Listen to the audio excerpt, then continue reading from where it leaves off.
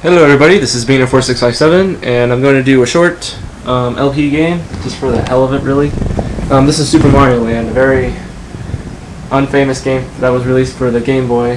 Hold on a second, that was the demo. Not me. This was like the first game I remember that was released for the Game Boy.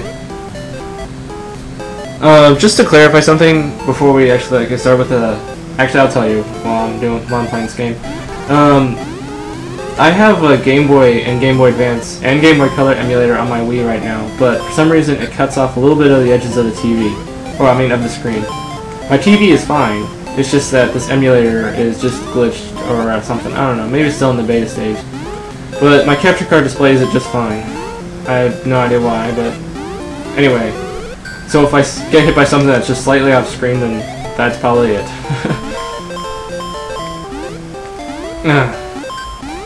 Well, this game, I didn't really play this when I was a kid. It's one of those games that just kind of came and went. And not very many people I knew had it, or even knew about it for that matter. But despite that, the rest of the Super Mario Land games, Super Mario Land 2, 6 Golden Coins, that one went really well. I only beat that game once though. Yeah, I might as well just run through everything. I mean, I got a star. Oh, that was a close one. This game is actually pretty hard. And right now, I can't even see the floor. Yeah, I can't even see the freaking floor. And if you get in the top level, you play a bonus game, which can give you either a fire flower or 1, 2, or 3 lives. So you always get something. This is actually more or less a test of how my recorder can handle this Game Boy emulator. I mean, if it doesn't work, that's fine. I mean, it's just a small game. But there's actually a Game Boy Advance game that I wanted to LP called Fire Emblem. So, just to make sure everything works, I thought I would just, you know, try this. And if and actually I will LP that game. When I do start LP in Fire Emblem, I'm going to use save states because that game is hard. And if you've played Fire Emblem before, then you probably know what I'm talking about, but I don't like to have people dying.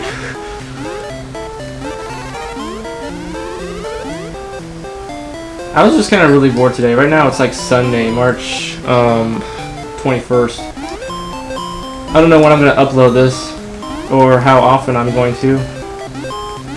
But, I don't know. It's probably only going to be like 4 or 5 parts. Depends how good I do. I was actually just playing this game like not even an hour ago as a practice run just to get ready. Right now we're only like 3 minutes and 20 seconds in, and I just got done with 2 levels. As you probably guessed, since this game's on the Game Boy, it's not as long as Super Mario Bros. 1. What the fuck just happened?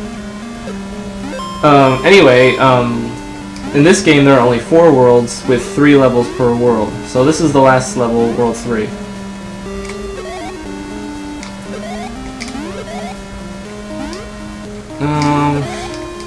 For some reason, like, I swear that the music in this game became more popular than the game itself. Mainly just for the music that we heard in the last 2 stages and this one. The music in this game is actually really good. Despite being, like, you know, Game Boy.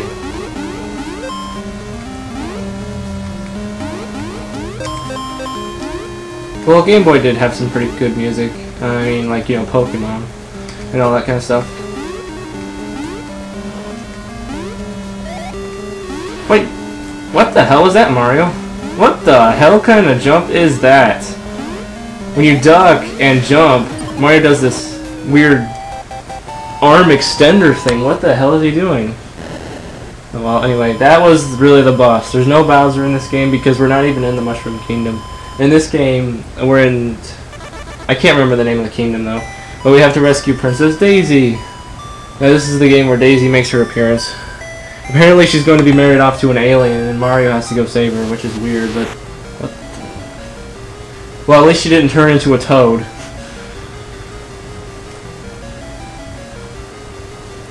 So that was World 1. I'm gonna try and land on that fire flower up there. Hooray! This game is also pretty generous with its lives. I mean, okay, this music freaking rocks. I like this song. I really like it.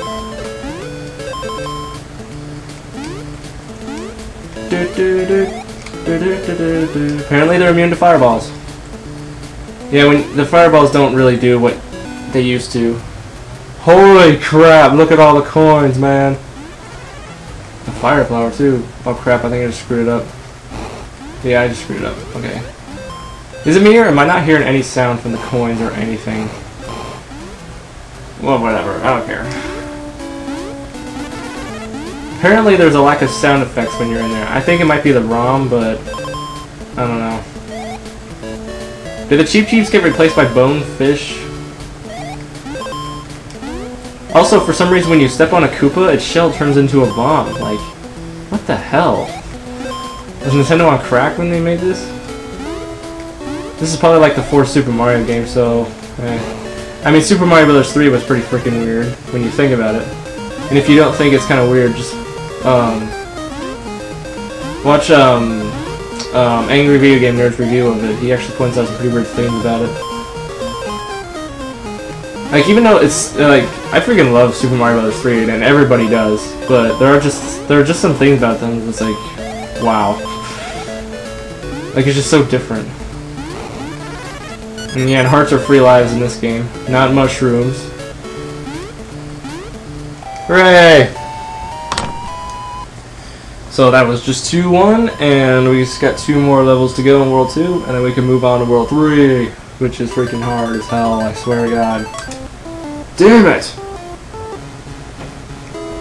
It's like, oh, you lose. Oh yeah, for some reason there's UFOs at the beginning of the level. Does anyone understand that? I guess, like, you know, this game's about aliens or something, but why is there just a random UFO sitting there? And nowhere else. I mean, you figured they'd be all over the place. Hallelujah! More coins! Okay, I can sort of hear the coin get noise, but it's very quiet. And just like the standard Mario stuff, 100 coins gets you a free life, which they give you a lot of coins in this game for some reason.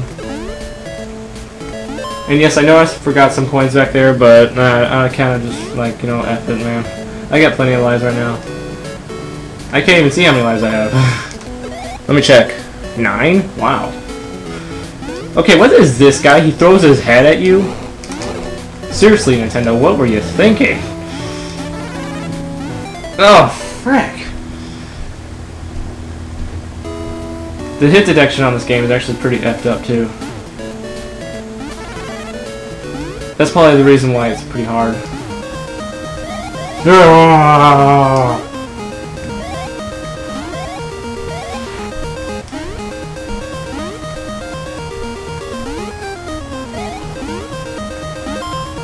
I don't know why they use this music as the star power music, but like, this is why this game is so freaking weird. It's just so different. And yes, I guess it is pretty weird. I mean, who wouldn't think this game is weird? Wait, I have to make that jump? Okay. You almost scared me for a second, game. Oh wait, there was floor down there, wasn't there? I can't see the floor down there. I thought it was just a big pit. I'm like, I don't have to make this jump, do I? But I didn't have to, but it made it a whole lot easier. I'm gonna get that flower now. Oh sure, the one time I want the flower, it gives me 3 lives. Oh well. 11 lives, that's quite a bit of lives right there. Oh yeah. At the end of World 2 and 3 and 4, you go through this. Stages like this. And yeah, okay. So Mario's in a submarine and he's shooting torpedoes at seahorses and crap. I missed that star. Damn it! I wanted that star. You stupid fish! Has anyone ever seen those Super Mario Land skits? That's the Flash skits that are on Newgrounds? Those are hilarious. And if you haven't, you can find them on YouTube too. Just search like Super Mario Land 1 or Super Mario Land 2, 3, or 4, whatever. And you'll probably find them.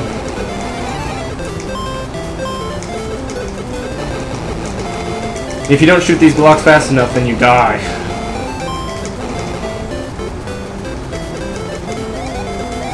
Die, you stupid fish. I don't know why the fish are so evil, though. Are they working for the aliens or something? That would be the only explanation, but... Hey, look at this. It's spelling Mario. We got another free life, and I got 12. That's plenty of lives, don't you think? Nope, not for Super Mario Land players. Because in the later worlds, you can just keep dying and dying and dying and dying and dying. So at the end of this one, you can keep shooting the guy. That's not a good thing to sneeze like that. Or you can just completely bypass him. Because when you press the switch and then he just randomly blows up.